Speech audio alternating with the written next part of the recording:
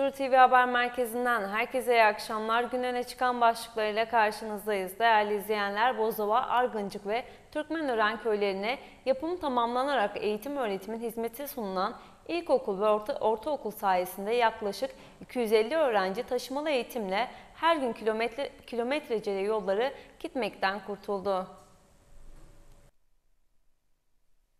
Şanlıurfa'nın Bozova ilçesine bağlı Türkmenören ve Argıncık köylerinde yapımı tamamlanan ilkokul ve İmam Hatip ortaokullarının açılış töreni şenlik havasında yapıldı.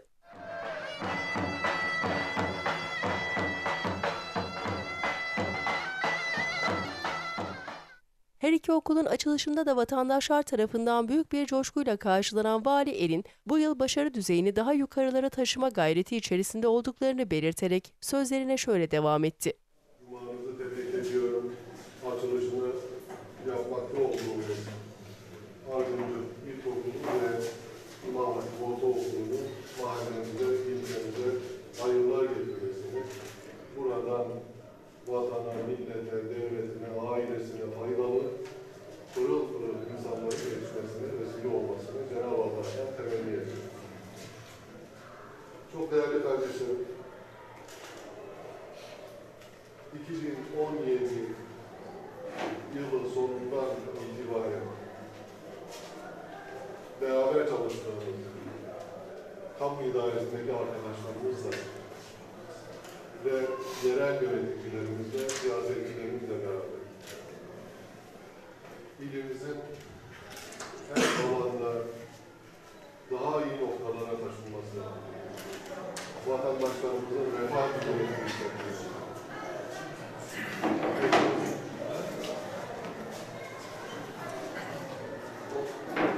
ekonomik, sosyal kalkınmanın gelişmesine, geliştirilmesine yönelik yaptığımız değerlendirmeler sonrasında her alanda önümüze koyduğumuz hedefler ve bu hedeflere yönelik olarak birlik, beraberlik içerisinde siyasetçisiyle, idarecisiyle, yöneticisiyle, muhtarıyla ve işin içerisinde sorumluluk taşıyan, görevi olan bütün arkadaşlarımızla, kaymakamlarımızla beraber o belirlediğimiz hedeflere varmak için büyük bir çaba ve gayret sarf etmekte olduğumuzu bilmenizi isteriz. Bugün burada açılışını yaptığımız Argıncık İlkokulumuzun ve İmam Hatip Ortaokulumuzun mahallemize, ilçemize hayırlar getirmesini bir kez daha temenni ediyor. Buradaki görev yapacak öğretmenlerimizden de en kıymetli varlıklarımızı, en değerli varlığımızı ellerine teslim etmemizi ve o değerlerimizi en iyi şekilde geleceğe hazırlamak için kendilerinden büyük beklentiler içerisinde oldu. Eğitime yapılan tüm yatırımların geleceğe yapıldığını ifade eden İl Milli Eğitim Müdürü Şerafettin Turan ise büyük mutluluk duyduklarını söyledi. 267 liraya mal olan Argıncık İlkokulu ve İmam Hatip Ortaokulu'dur. Bozova ilçemizde eğitim gören yaklaşık 14.700 öğrencimizden 3.433'ü taşımalı eğitim görmektedir. Her gün kilometrelerce yol kat edilerek yakın yerleşim yerlerine veya uzak yerleşim yerlerine okullara taşınıyorlar. Bugün açılışını gerçekleştirdiğimiz iki okulumuz sayesinde toplamda 130 öğrencimizin taşınmasını sonlandırıyoruz. Yapılan konuşmalar ve İl Müftüsü Mehmet Taşlan'ın yaptığı duaların ardından her iki köydeki okulların açılışı ayrı ayrı yapıldı.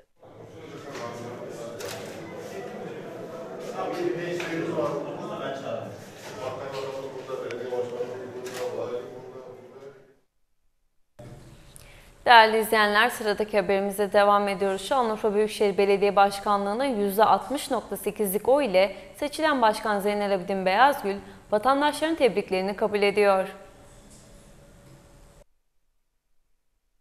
Her kesimden vatandaşı ağırlayan Beyazgül tebrikleri kabul etti.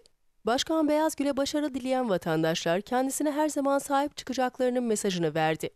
Mahalli idareler genel seçimlerinde seçmenlerin büyük bir teveccühle başkanlık koltuğuna oturan Beyazgül, başkanlık mesaisinin ilk gününde vatandaşlarla bir araya gelerek onların emrinde olduklarını belirtti. Hemşehrilerime gönülden selamlıyorum. Burada bugün hemşehrilerimizi tebriklerini kabul ediyoruz. Sizin de burada müşahede ettiğiniz gibi yoğun bir ilgi var. Biz onları seviyoruz, onlar da bizi seviyorlar. İnşallah hem dualarını bekliyoruz hem de bu tebriklerinden dolayı kendilerine teşekkür ediyoruz. AK Parti Şanlıurfa Milletvekili Zemzem Gülender Açanal ise uzun bir seçim çalışmasından sonra Şanlıurfa halkı bir destan yazdı. Halkımız üstüne düşen vazifeyi yapmıştır. Şimdi de görev bizlerdedir olduğunu göreceğini belirterek sözlerine şöyle devam etti. Artık görev bizlerdedir.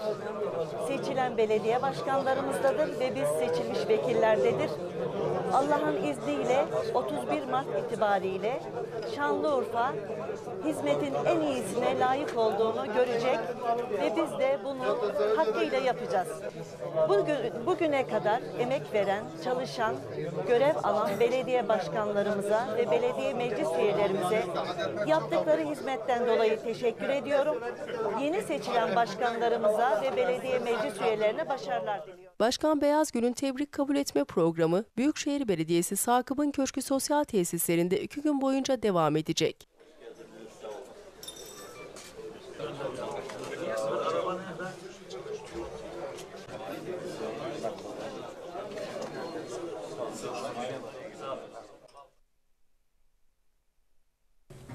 Değerli izleyenler, Türk Ocakları Şanlıurfa Şubesi tarafından Milliyetçi Hareket Partisi'nin kurucusu ve milliyetçi ve ülkücülerin başbuğu olarak bilinen Alparslan Türkeş'in 22. ölüm yıl dönümü nedeniyle Türkeş'in hayatını anlatan sunum gerçekleştirildi ve arkasından Kur'an-ı Kerim okundu.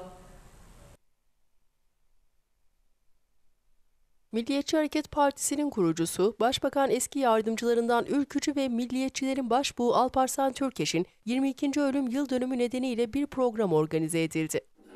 9 doktrininde sahibidir. 25 Kasım 1917'de Lefkoşa'da doğdu. Babası Ahmet Hamdi Efendi, annesi Fatıma Zehra. Türk Ocakları Şanlıurfa Şubesi Başkan Yardımcısı Mustafa Karaca Bey, Duru TV'ye yaptığı açıklamada, Türk milliyetçilik fikrinin mücadelesini veren Alparslan Türkeş'i yitirmenin üzüntüsü içerisinde olduğunu belirterek sözlerine şöyle devam etti. Allah nasip ederse başbuğ Alparslan Türkeş'in ölüm yılının 22. yılı aramızdan ayrılışını Türk milliyetçi fikrinin en büyük mücadelesini veren insanı yitirmenin üzüntüsü içerisindeyiz. Onun için kendisine minnet duygularımızı gündeme getirmek babından bugün kendisinin hayatıyla ilgili bir sinevizyon gösterisi ve akabinde Kur'an-ı Kerim tilavetini gündeme getireceğiz nasip olursa. Ruhu şad olsun. Hayatımız boyunca ona hep minnettar kaldık düşüncelerinden dolayı. Türk milliyetçiliğinin gelişmesi bakımından çile adamı, davanın çilesini çeken ve bizlere ışık tutan bir insan olarak gönüllerde taht kurdu. Onun için biz de kendisine Türk Ocakları olarak bu minnet duygularımızı gündeme getirme babından bugünkü programı düzenlemiş bulunuyoruz. Teşekkürler. Biz teşekkür ederiz. Sizlere ve Duru TV yönetimine en kalbi duygularımızla sonsuz saygılar sunuyoruz. Bizi yalnız bırakmadığınız için. Daha sonra Türkeş'in hayatını anlatan sunum ve Kur'an-ı Kerim okundu.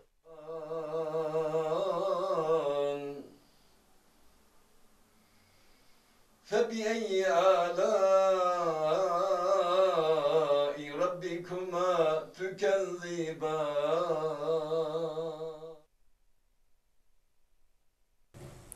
Değerli izleyenler, araştırmacı, hukukçu, yazar Hüseyin Demir, başkanlık sistemine entegre olacak, mega kentlerin yönetilmesini kolaylaştıracak yeni bir yerel yönetimler ve yerel yönetimler seçim sistemine ihtiyaç olduğunu belirtti. Başkanlık sisteminin ilk yerel seçiminde görülen aksaklıklar nedeniyle Milliyetçi Hareket Partisi Genel Başkanı Devlet Bahçeli'den sonra araştırmacı hukukçular da çözüm için görüşlerini açıklamaya başladılar.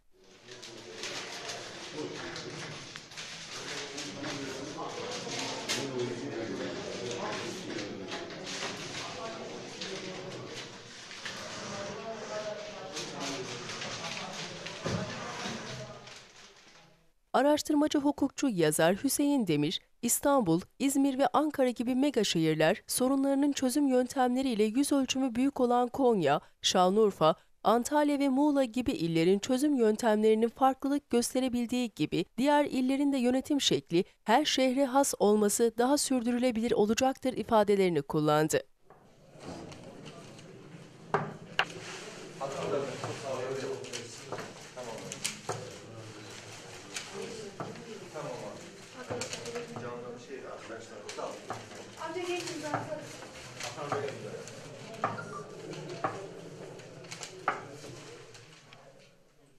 Demir, nüfusu 750 bin üzerinde olan illerin büyükşehir statüsünde yönetilmekte olduğunu söyleyerek mega kentler arasında İstanbul, İzmir, Ankara gibi nüfusu 3 milyon üzerinde bulunan illerimiz için yeni bir sistem oluşturulması ülkemizin menfaatine olacaktır dedi.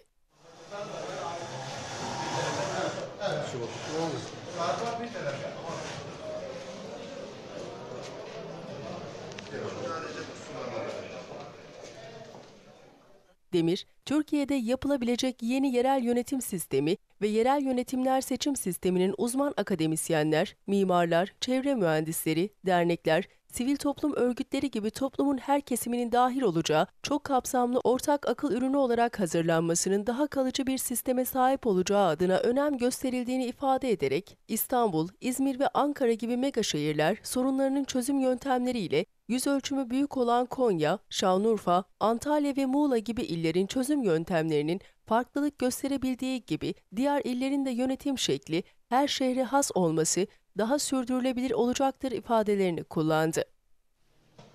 Siz de böyle burada kontrol edin. Tamam. Yani olur ya benzer bir şey olur.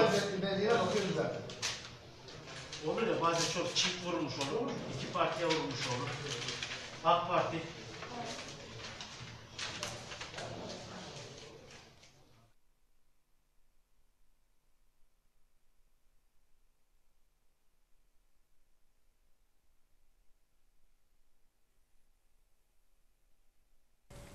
Şanlıurfa Büyükşehir Belediye Başkanı Lj8wIymdxg sabahın erken saatlerinde esnafı ziyaret ederek başkanlığının ilk mesaisini başlattı. Şanlıurfa Büyükşehir Belediye Başkanlığı görevinin ilk gününde tarihi çarşıları ziyaret eden Beyazgül, vatandaşların yoğun ilgisiyle karşılaştı. Vatandaşların tebrikleriyle karşılanan Beyazgül, esnafa teşekkür ederek Şanlıurfa'nın gelişimi ve dönüşümü için her zaman sahada olacaklarını belirtti.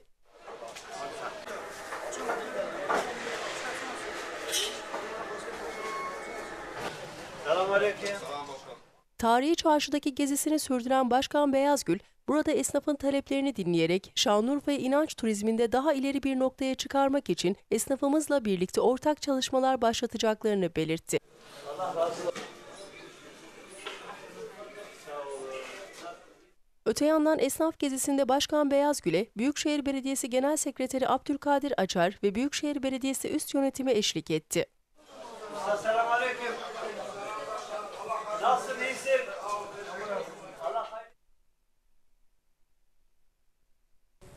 Değerli izleyenler, AK Parti Şanlıurfa Milletvekili Zemzem Gülander Açanal, Eyüpiye Belediye Başkanı Mehmet Kuş'u makamında ziyaret ederek yeni görevinde başarılar diledi. Başkan Kuş'u makamında ziyaret ederek yeni görevinde başarılar dileyen Açanal, Eyyubiye halkına rekor bir oyla desteklerinden dolayı teşekkür ederim dedi. Ankara ayağı olarak başkanımızın ve Eyyubiye halkının yanında olduklarını ifade etti. Eyyubiye Belediye Başkanımız Mehmet Kuş Bey'i ziyaret ediyoruz. Öncelikle onu tebrik ediyorum ama Eyyubiye halkını gönülden tebrik ediyorum. Hakikaten Urfa'da birinci olmak çok güzel bir şey. Eyyubiye halkı en büyük, en güzel hizmeti hak etmiştir. Başkanımız da gerekeni yapacaktır. Biz de onun yanındayız inşallah. Her türlü hizmetin, her türlü çalışmanın Ankara ayağında hep birlikte hareket edeceğiz. Hayırlı uğurlu olsun diyor. Eyyubiye Belediye Başkanı Mehmet Kuş ise ziyaretten memnuniyet duyduklarını ifade ederek Eyyubiye halkına ait olduğunu belirterek sözlerine şöyle devam etti. Bizim kalbimize çok önemli bir yeri var. Rahmetli babam Mustafa Kuş'la birlikte bir dönem il yönetiminde çalıştılar. O yüzden vekilimizi gördüğüm zaman gözümde babam canlanır. Ziyaretlerinden dolayı kendilerine şükranlarımı ifade ediyorum. Kendileri de biraz önce ifade ettiler. Evet, Eyyubiye'de çok ciddi bir başarı elde ettik. Başarı bize ait değildir, Eyyubiye halkına aittir. Ve Eyyubiye'deki sıkıntılarımızı da birebir Sayın Vekilimiz biliyor. Bu noktada kendileri de Ankara'ya olarak bize çok ciddi destek vereceklerini ifade ettiler. Bizim de gerçekten desteklerine ihtiyacımız var. İnşallah Ankara'da vekilimiz bizleri yalnız bırakmayacaktır. Eyyubiye halkını yalnız bırakmayacaktır. Ben tekrar vekilimize şükranlarımı sunuyorum. Değerli izleyenler, Şanlıurfa'nın Siverek ilçesinde koyun otlatan çobanlar boş arazide çok sayıda mühimmat bulunca durum polise bildirdi. Dicle Mahallesi yakınlarındaki boş arazide koyun otlatan çobanlar poşet içerisinde mühimmat buldu. Çobanların ihbarı üzerine olay yerine gelen polis ekipleri alanda yaptıkları incelemede Kalaşnikov ve Bixi marka uzun namlulu tüfeğe ait çok sayıda mermi ve tüfek parçaları, gaz ve sis bombalarının yanı sıra tabanca parçaları ve mermi şeridi ele geçirdi. Alanda başka mühimmat olma ihtimaline karşı çevrede kapsamlı inceleme yapıldı. Polis tarafından incelemeye alınan mühimmatların terör örgütüne ait olabileceği ihtimali üzerinde durulurken konuyla ilgili incelemenin devam ettiği belirtildi. Koyun otlatan çobanların yanına geldiğinde gördüğü poşeti açınca içerisinde mühimmat bulduğunu söyleyen Mustafa Topal, durumu polise bildirdiğini belirterek polis arkadaşlar gelip inceleme yaptı ve mahalle muhtarını çağırdı. Poşetin içerisinde çok sayıda mermi vardı. Kalaşnikov parçaları, şeritli parçaları, birkaç parça tabancaya ait parça vardı. Yaklaşık 15 tane şarjör vardı. Polisler şu anda hala alanda çalışma yapıyor dedi. Çobanlar koyunları otarmaya gelmişti bağların içinde. Ben geldim yanına uğradım.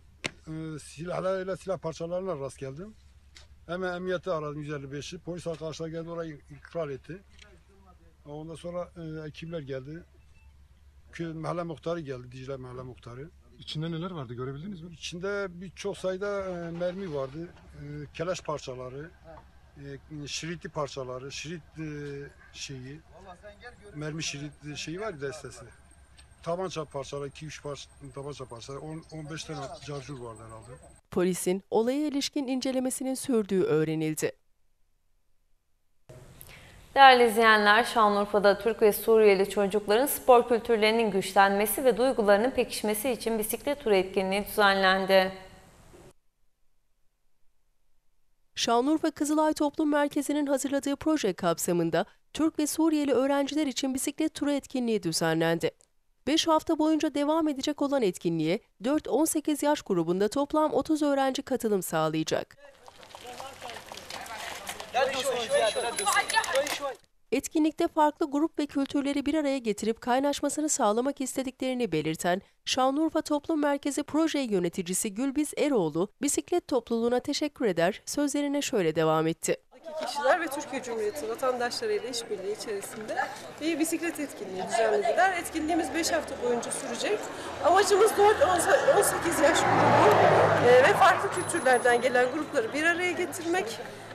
Onların hem spor yapmalarını sağlamak, hem duygusal açıdan güçlenmelerini sağlamak, hem de birlikte bir etkinliği paylaşmalarını sağlamak. Biz bunun için hem Urfa Bisiklet Topluluğu'na hem faydalanıcılarımıza çok teşekkür ederiz. İlk defa bisiklet turuna katıldığı için mutlu ve heyecanlı olduğunu aktaran Mahmut Süleyman, ilk defa bir bisiklet etkinliğine katılıyoruz. Gençlik çalışanlarına teşekkür ediyorum şeklinde konuştu. Bu ilk defa bir bisiklet etkinliğine katılıyoruz. Biz bundan dolayı çok mutluyuz, çok heyecanlıyız. Yöneticimize, biz gençlik çalışanlarına teşekkür ediyorum bu konuda. Yani bunun heyecanını şu anda yaşıyoruz diyor. Şanlıurfa Bisiklet Turu Başkanı Mehmet Aslan da çocukların bu olumsuz psikolojilerini atlatmak için yardımcıları olacağız diye konuştu. Öncelerimizde bisiklet etkinliği düzenledik. Yaklaşık olarak 30 tane öğrencimiz katılıyor. Bunun yanında Kızılay Toplum Merkezi'nin 4 tane yöneticisi ve Urfa Bisiklet Topluluğundan yaklaşık 6-7 arkadaşımızla beraber hem bisiklet kültürünü yaymak hem Suriye'den gelen çocuklarımızın, mülteci çocuklarımızın o eski anılarını unutturmak, onlara güzel, mutlu bir gün yaşatmak için bu projenin içerisinde yer aldık. 5 hafta boyunca her cuma saat 9.30'da bu bölgede bisiklet turlarına devam edeceğiz. Bu çocuklarımızın o psikolojiyi atlatmalarına yardımcı olacağız.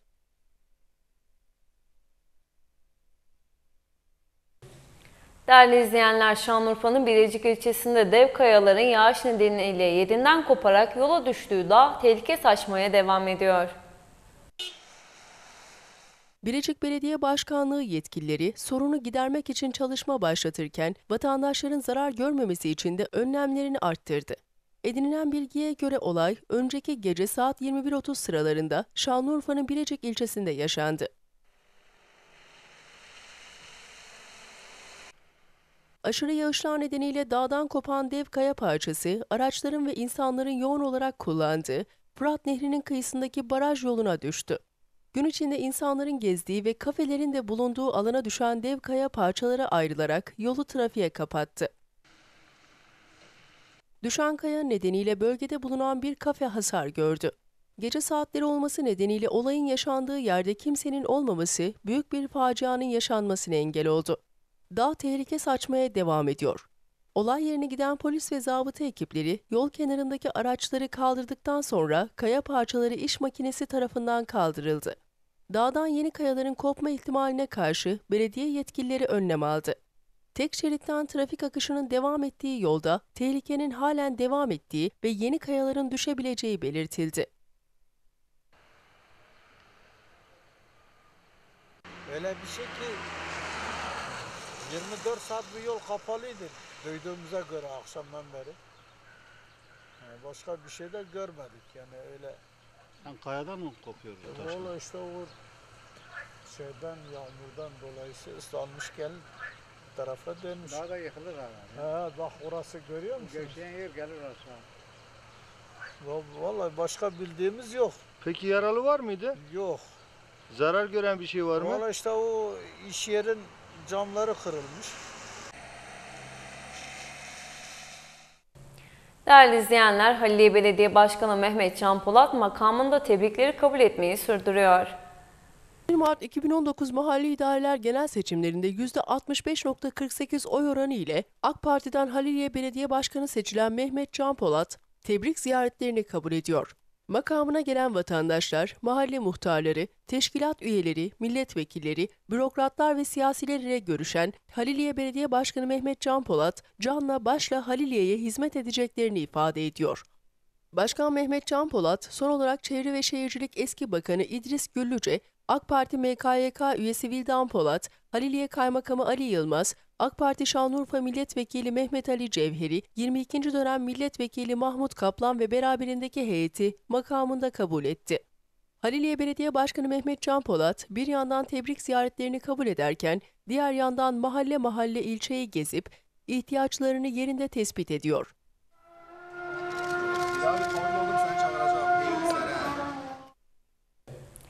Değerli izleyenler, Şanlıurfa'da yolun karşısına geçmeye çalıştığı sırada otomobil çarpan 7 yaşındaki çocuk maalesef hayatını kaybetti.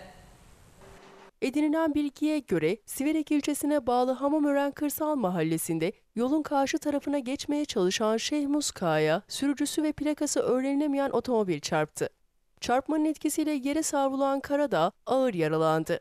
Yaralı çocuk ihbar üzerine olay yerine gelen 112 acil servis ekiplerince ilk müdahalesinin ardından ambulansla Siverek Devlet Hastanesi'ne kaldırıldı. Küçük çocuk burada doktorların müdahalesine rağmen hayatını kaybetti. Otopsi işlemleri için Şanlıurfa Adli Tıp Kurumu morguna kaldırılan cenaze, yapılan işlemlerin ardından yakınlarına teslim edildi. Kazayla ilgili başlatılan soruşturma devam ediyor. Değerli izleyenler, Eyüpiye Belediye Başkanı Mehmet Kuş, Buldak Mahallesi'ndeki vatandaşlar ve kırsal mahalle muhtarlarının katılım gösterdiği teşekkür toplantısına katıldı. Bulduk Mahallesi'nde vatandaşların teşekkür toplantısına katılan Kuş, vatandaşlara vermiş oldukları desteklerden dolayı teşekkür etti. Bulduk Mahalle Muhtarı İsmail İyigün'ün vermiş olduğu toplantıya katılan Başkan Kuş, rekor oy ile bizlere destek veren kırsal mahallemizden biri olan Bulduk Mahalle Muhtarı'nın toplantısına icabet ettik dedi. Vatandaşların yoğun katılım gösterdiği teşekkür toplantısında konuşma yapan Başkan Kuş sözlerine şöyle devam etti. Daha önce de ifade etmiştik. Eyüpiye seçmeni sağ olsunlar bizi %73 bir oranla, rekor bir oranla belediye başkanlığına getirdiler. Bize bu kapsamda gerek muhtarlarımızı, gerekse Eyüpiye'de yaşayan vatandaşlarımıza teşekkür babında ziyaretlerde bulunuyoruz. İşte bu ziyaretlerimizi devam ediyoruz.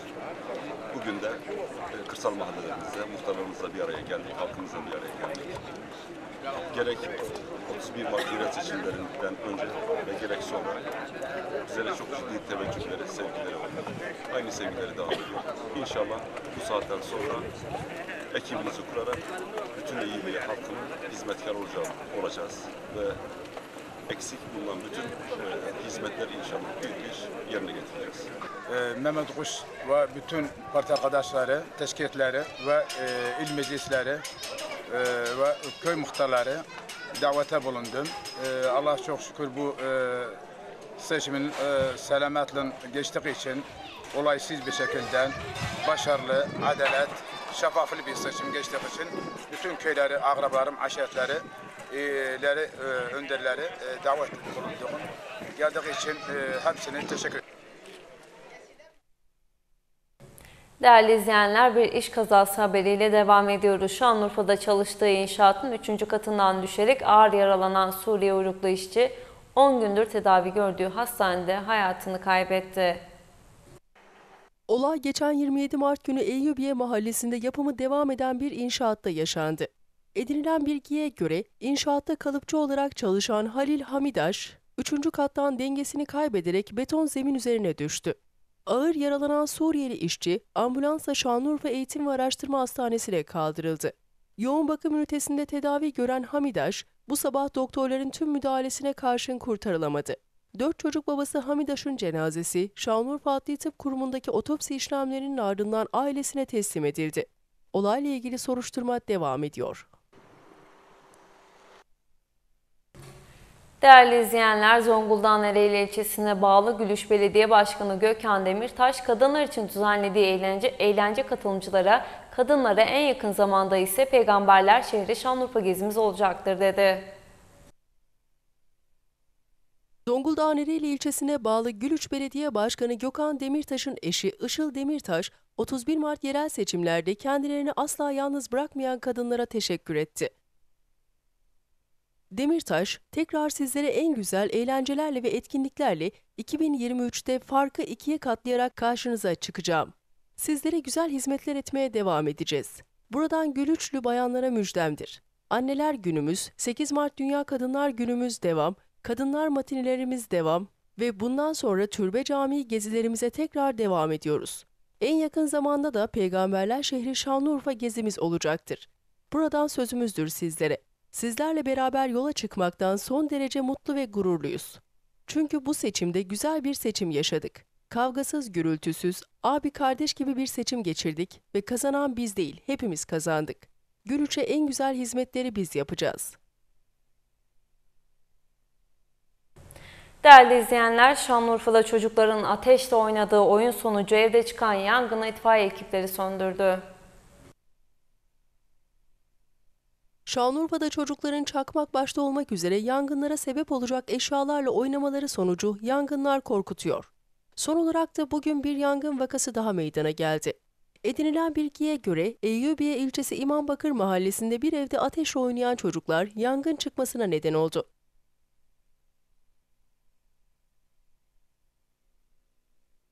İhbar üzerine olay yerine gelen itfaiye erleri yaptığı çalışmayla kısa sürede yangını kontrol altına alarak söndürdü. Yangın sonrası ev kullanılamaz hale geldi. Olayla ilgili incelemenin devam ettiği öğrenildi. Değerli izleyenler, Duru TV Ana Haber Bülteni burada sona erdi. Gündeme ilişkin daha güzel haberlerle tekrardan karşınızda olmak dileğiyle. Hoşça kalın.